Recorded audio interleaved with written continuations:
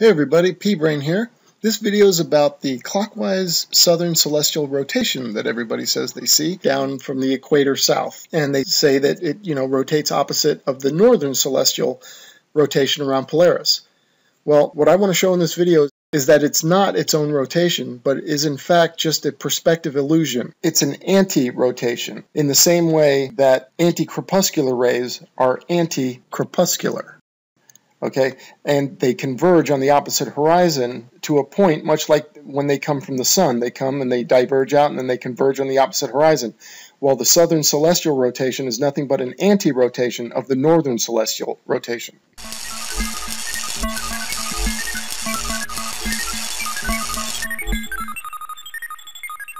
In the same way that the anti-crepuscular rays appear as though they're coming from a sun on the other horizon. They look the same way that the crepuscular rays do. The crepuscular rays diverge out from the sun, and when you look to the opposite horizon, the anti-crepuscular rays appear to be diverging out from a sun on the other horizon. But they're not. They're just the convergence of the crepuscular rays due to perspective. So it creates this illusion almost as if it's a mirror reflection of the crepuscular rays. So that's why they're called the anti-crepuscular rays. But they're not the source of the light to begin with. The source of the light is the sun. So that's the same way that the stars, the source of the rotation is the northern rotation, not the southern. The southern is just an anti or a perspective produced counter rotation.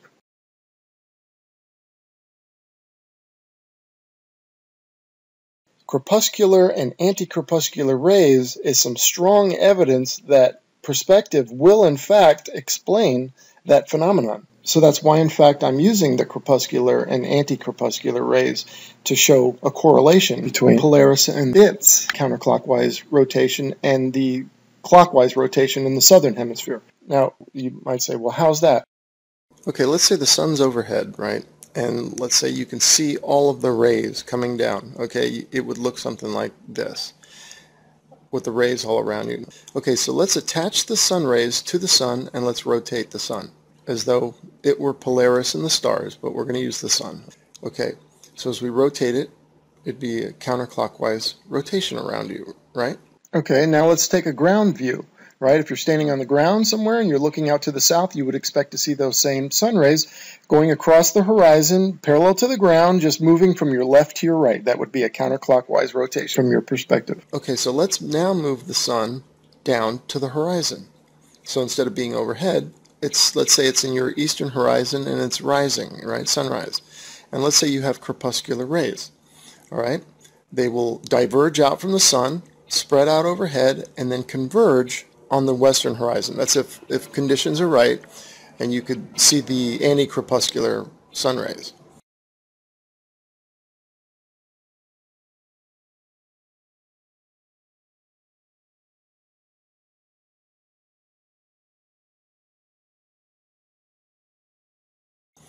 All right, so again, let's attach them to the sun and let's rotate the sun counterclockwise.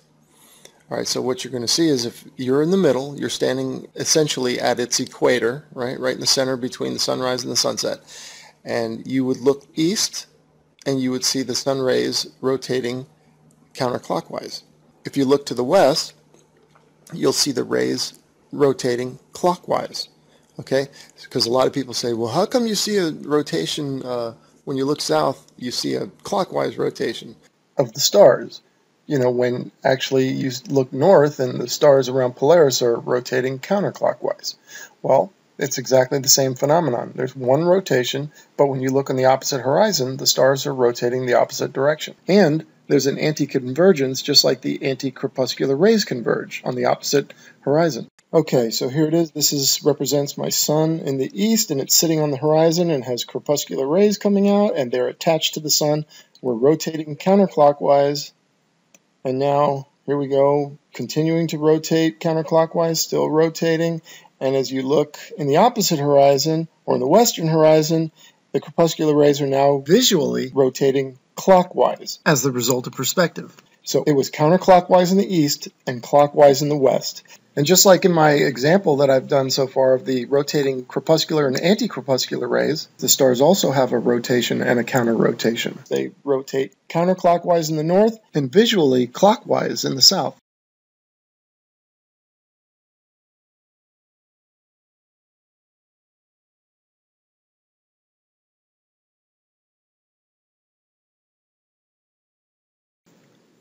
Okay, let's break down this picture of the crepuscular and the anti-crepuscular rays. Okay, first off, the red dot, that's the observer, right in the middle. The circle around the observer is your field of view for celestial objects. All celestial objects, the sun, moon, and stars, will go below your visual horizon at about a 6,000-mile radius from the observer.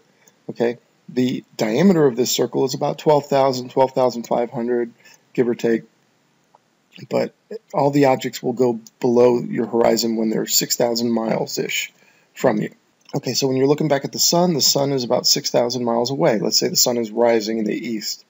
Okay, and those crepuscular rays come up, and when they get to you, so they diverge out from the sun, they're spreading out, and when they get to you, your line here, the divider of the hemispheres, right in the center. Okay, so you're essentially at the equator of the start of the crepuscular rays and the end of the crepuscular rays, or your sunrise and sunset. You have your eastern hemisphere, that would be 180-degree view of the crepuscular rays.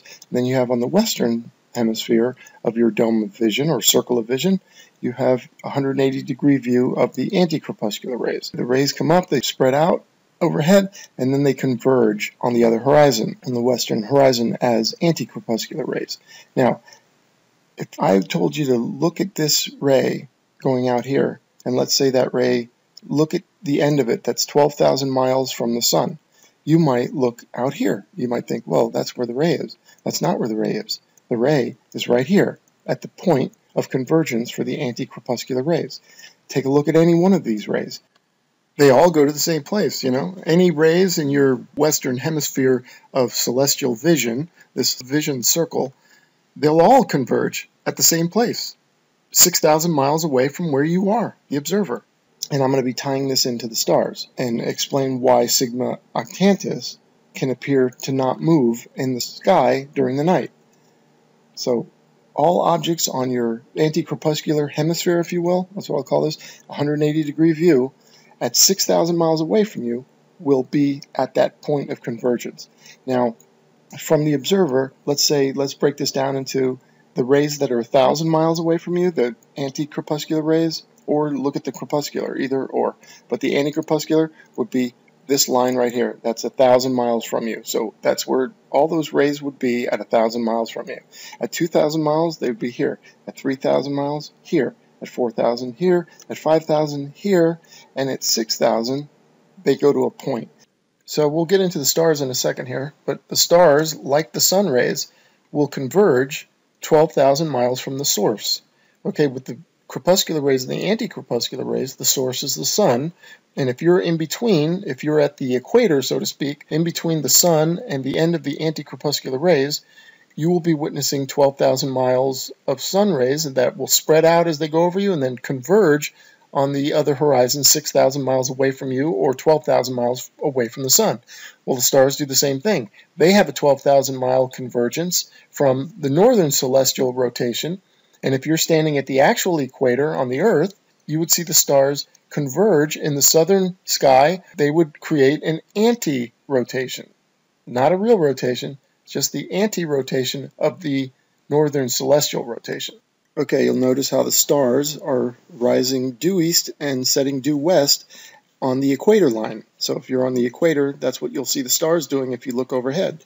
Well, the sun and the moon are also circling around the northern celestial center, and they will also appear during equinox and solstice. The sun will appear to rise due east and set due west in a straight line, and that seems impossible. How can a circling sun create a straight line, or, make a straight line straight up and straight overhead?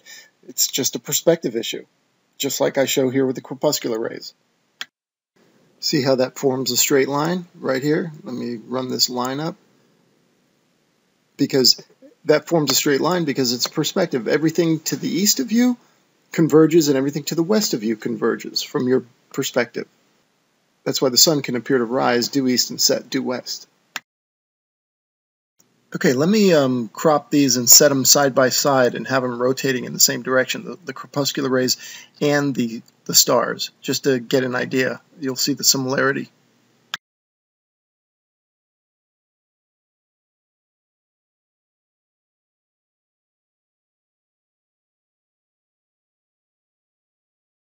Here's a commonly asked question or a point brought up frequently by the flat earth debunkers. If all the stars are rotating counterclockwise around a northern celestial center, wouldn't the stars, viewed from the equator and you're looking out south, shouldn't the stars appear to drift left or right, counterclockwise, parallel to the ground, continuing the rotation that we see around Polaris in the north? Wouldn't we, in fact, expect to see that? Right? And that's what a lot of people ask. Well, the answer is no, because look at the crepuscular rays and the anti-crepuscular rays, right? As I showed, if you connect the sun rays to the sun while it's on the horizon, like Polaris would be if you're at the equator looking north, Polaris would be on the horizon. And what I showed with the crepuscular rays is if you connect the rays and you rotate it counterclockwise, you would see, as you look to the opposite horizon, the anti-crepuscular rays would be rotating clockwise and converging. So that's what we would expect to see. We wouldn't expect to see the crepuscular rays diverging out from the sun, and then as they go over our head and head for the opposite horizon, continue to spread out, because that's not what we see. We don't see that in nature. What we see are crepuscular rays that are diverging out from the sun, and as we look to the other horizon, we see a convergence of sun rays called anti-crepuscular rays. They don't continue to spread out. They converge to a point on the opposite horizon, because the precedent is set with the crepuscular and anti-crepuscular rays. The fact that they reconverge on the opposite horizon shows us that the stars would have a counter-rotation in the south. So if the crepuscular rays spread out from the horizon and then continue to spread out on the other side of us like this, then yes, you would expect to see the stars circling counterclockwise. When you look south from the equator, you would expect to see them moving left to right and just staying parallel to the ground and just as though one big dish with the center connected, being Polaris or the northern celestial pole. You would expect to see that. That's if we saw the sun rays do this. The crepuscular rays just keep spreading out onto the opposite horizon. But we don't see that. The crepuscular rays become anti-crepuscular rays, and they have a convergence, right? So they diverge out from the sun, now they converge. So the precedent, again, is set that the stars would do a similar thing. I just want to remind you about perspective. Perspective causes everything above us to angle downward, right? The floor angles up and the sky, everything above you angles down. Look at these pictures of clouds, right? They all angle down to the horizon. Everything angles down to the horizon. So does the sun, moon, and stars on a flat Earth. So you can estimate that the celestial perspective, or how far can we see visually objects that are high up in the air, is about 6,000 miles, because that's where everything sets, about a 6,000 mile radius, right? A 12,000 mile diameter circle of vision. It's not where the ground horizon forms, but it is where everything in the sky goes down below the horizon. So keep that in mind now as I show you how the stars are. And let's say the stars actually spread out for hundreds, thousands of miles, let's say, and let's say we can't see them all. We can only see the dome of our perspective vision, which is about a 12,000 mile diameter circle or 6,000 mile radius. That's all the stars we can see. And the stars lower to the horizon at the edge of that circle, of a 12,000 diameter circle. So as you move, this dome of stars moves with you, or your dome of vision, I call it. Anyway, let's check it out. Well, just like, let's say you're standing at the North Pole, right?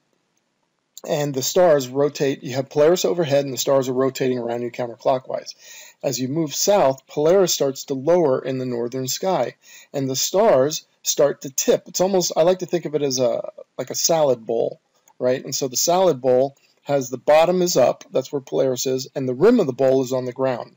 That's also where the sun would go around, from your perspective at the North Pole.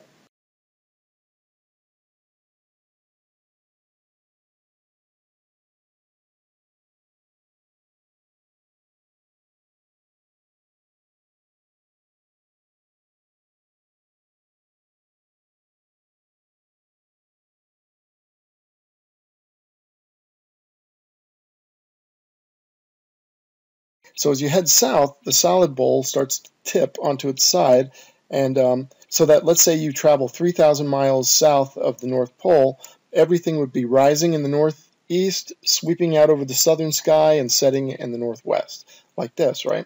And if you go all the way to the equator, Polaris would now be sitting on your northern horizon. The solid bowl would be completely tipped on its side, and half of it would be below the horizon. And now all the stars would be coming up east to west, and so the sun would also rise east to west.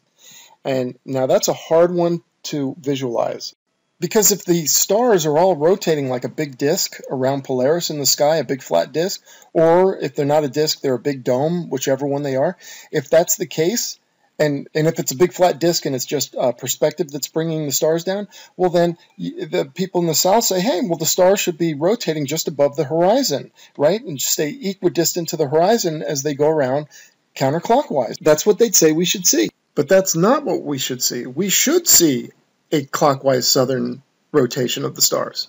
See, we already know from crepuscular and anti-crepuscular rays how perspective works on a grand scale. I mean, that's over 12,000 miles. You see the sun rays diverging out from the sun, and then perspective converges them down to the other horizon. That's over a 12,000 mile span.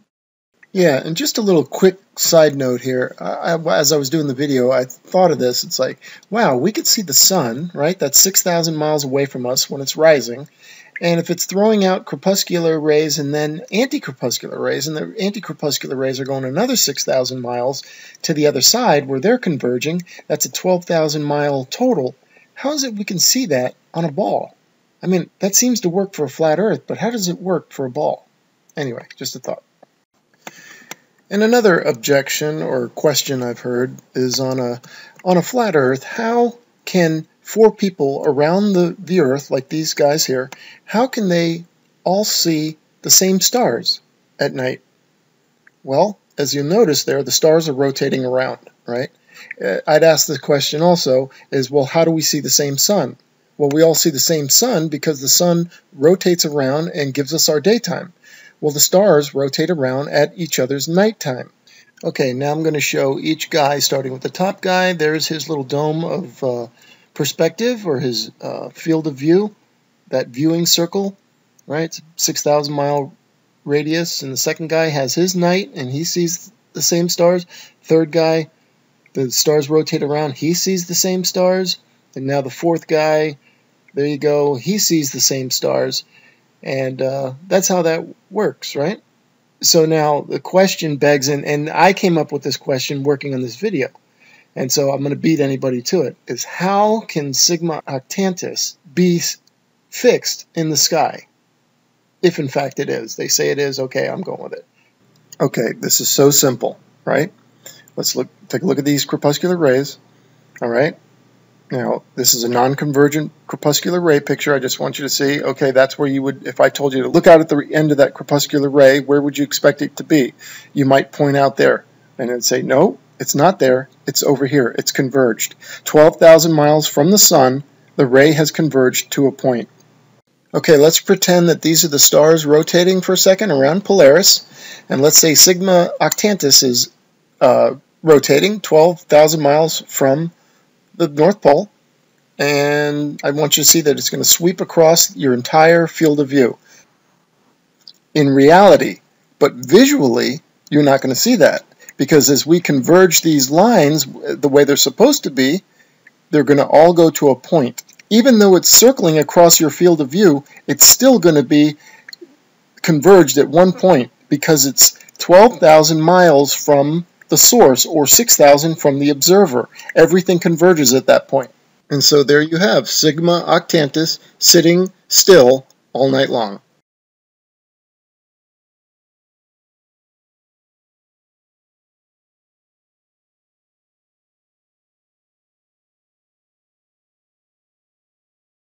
I hope you found this useful. Thank you for watching. Bye-bye.